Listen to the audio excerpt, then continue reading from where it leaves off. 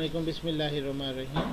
Welcome to the Java Education Project video tutorial series for the Java window builder, and in this session number 3 we are going to tell how to display a message by in the text box while using the button. So just go and start a program, and I am creating a new and source. Click on the source and go to the others, and then click the window builder and select the swing designer, and after that you are going to select the application window, and I am using J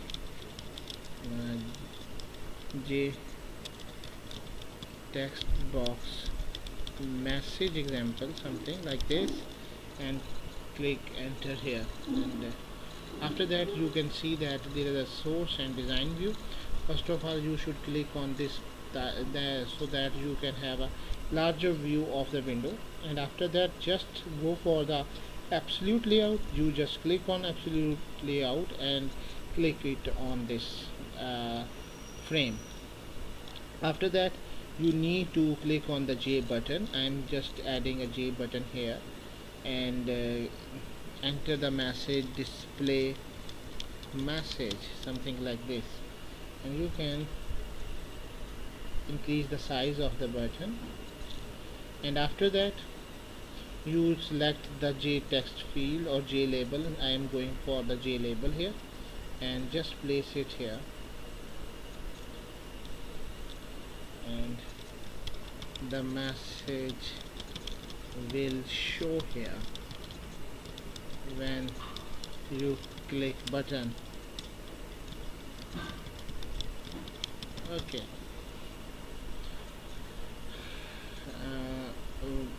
We can increase the size of the text box. Sorry, it's a Jlabel. After that I will go to the name of the label text label, a variable name it label message, and name the button display message. It's okay. Now we are going to click on the display message button, and we are going into the source code, and here you can see that label message is here, and now we are going to write the message in the label message. That's just for the sake that if this was not created here, then you need to add J label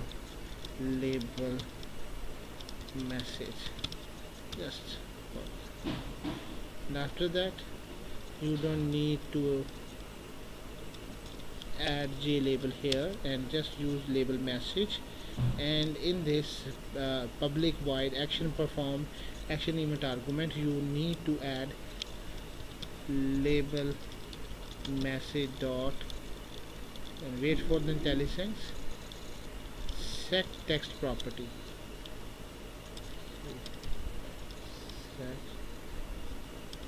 label message dot set text property, and here you will write the message, hello students of the Darsoft,